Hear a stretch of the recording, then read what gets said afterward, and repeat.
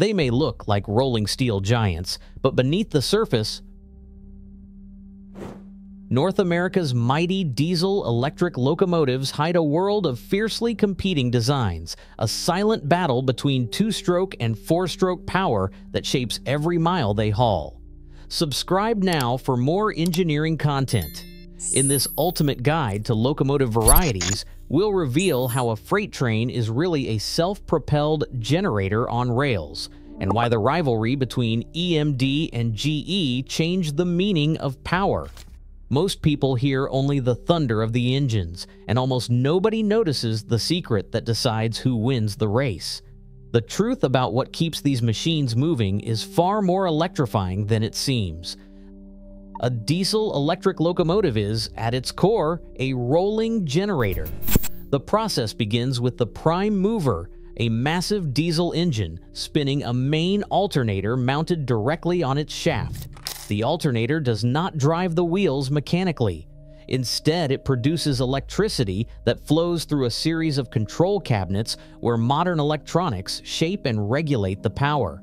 In older locomotives, the alternator output was rectified and sent straight to direct current traction motors. Today's heavy haul units use insulated gate bipolar transistor, IGBT, inverters to convert the alternator output into variable frequency alternating current for each traction motor. Each axle gets its own motor, allowing precise control and maximum use of available grip. An electrician who has spent decades in the field puts it simply: the diesel just turns the alternator. The real work happens in the motors. Those traction motors, mounted directly on the axles, are what actually move the train. When the engineer opens the throttle, the control system adjusts the flow of electricity, delivering just the right amount of power to each motor. If the wheels begin to slip on wet or greasy rail, sensors detect the difference in speed and the system instantly reduces torque, sometimes applying sand to the rails for extra grip. This wheel slip control is far more advanced than the old relay-based systems, allowing modern locomotives to start heavier trains and climb steeper grades without stalling or damaging equipment. The entire chain, diesel engine, alternator, rectifiers, inverters, and traction motors, works together as a single, self-regulating power plant on rails. Understanding this electric transmission is the foundation for everything that follows, from the rivalry between engine builders to the evolution of locomotive types. Two competing philosophies have driven the evolution of North American diesel locomotive engines. General Motors, EMD, favored a two-stroke design, and General Electric, GE, favored a four-stroke approach. Each path shaped not just how locomotives sound and feel, but how they perform and where they excel. A rail historian summed it up: EMD two-strokes offered rugged reliability in a compact package, while GE four-strokes traded simplicity for better fuel economy and a different torque curve. EMD two-stroke engines, from the 567 through the 645 and 710 series, rely on uniflow scavenging. Air enters through ports in the cylinder liner, swept in by a roots blower, or in later models by a turbo compressor that acts as a supercharger at low speed and as a turbocharger at higher speed. This arrangement delivers strong low-end response, making EMD engines quick to build power from idle. The modular design also allows fast field repairs. Entire power assemblies can be swapped out trackside, a feature railroad shops prized for decades. General Electric four-stroke engines, beginning with the FDL and evolving into the GEVO family, use a conventional valve train with intake and exhaust controlled by cam-driven poppet valves. Turbocharging is central to squeezing more air into each cylinder for efficient combustion. The four-stroke cycle, with separate intake, compression, power, and exhaust strokes, brings better fuel economy and emissions potential as environmental rules tightened. GE turbocharged engines in the GEVO line met stricter Environmental Protection Agency standards while maintaining high output. These mechanical differences are more than engineering trivia. They influence everything from maintenance routines to the kinds of service each locomotive family is best suited for. The two-strokes punch and modularity made it a staple for decades, while the four-strokes efficiency and adaptability set the stage for the modern heavy-haul era. The rivalry between these engine cycles continues to echo through every locomotive roster today. Railroads needed a locomotive that could do it all: haul freight across the continent, switch cars in a yard, and keep crews safe and comfortable. The answer was the road switcher. Early cab units like the F-Series looked sleek, but they forced engineers to work blind when reversing. The GP series, nicknamed Geeps, changed that with their hood unit design. Narrow hoods, walkways on both sides, and a cab in the middle gave crews a clear view in either direction. This made them favorites for both mainline runs and yard switching. As freight trains grew heavier, 4 axles were not enough. Railroads turned to 6-axle power. The EMD SD-482 became the backbone of North American freight, packing 3,000 horsepower and legendary reliability.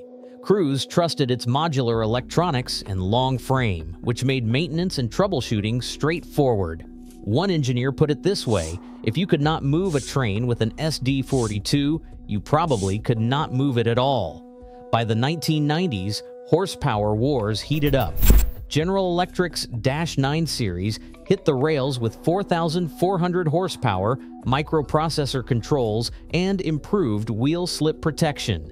The -9's digital brain could sense the first hint of slip and adjust power instantly, keeping massive trains rolling over steep grades. EMD answered with the SD-70 Mac and later the SD-Symphony Ace, both around 4,300 to 4,400 horsepower, but with a new twist: alternating current traction motors. Alternating current drive allowed each axle to grip the rails more precisely, especially at low speeds or in bad weather. Heavy-haul coal and grain trains could now crawl up mountain grades without stalling or burning out motors. For the engineer in the cab, the difference was clear. Modern alternating current units could walk a loaded train up a hill that would have left older power spinning its wheels. Inside the yard, the Workhorse changes shape. Here, the classic switcher, sometimes called a butthead, rules the rails. Its in-cab design gives crews a clear line of sight in both directions, essential when threading long cuts of cars through a maze of tracks. A yardmaster, boots on ballast, will tell you, visibility and traction matter more than speed. That is where the Slug comes in. Unlike a regular locomotive, a Slug has no engine of its own. It is packed with traction motors and heavy ballast. When paired with a mother unit, the Slug draws surplus electricity through thick jumper cables, powering its own axles at low speeds. This spreads the mother unit's current over more wheels, boosting grip and reducing wheel slip, especially useful during heavy switching or in hump yards. As speed increases and the mother unit's electrical output drops, the Slug's motors cut out, leaving the mother to handle higher speed moves solo. Modern yards are also seeing a new breed, the GenSet switcher. Instead of one big engine, these units pack 2 or 3 smaller diesels, each with its own generator. The onboard computer starts or stops engines as needed, running just enough power for the task at hand. That means less idling, lower fuel use, and a sharp drop in emissions. An answer to strict air quality rules in city terminals. Passenger service calls for a different kind of specialist.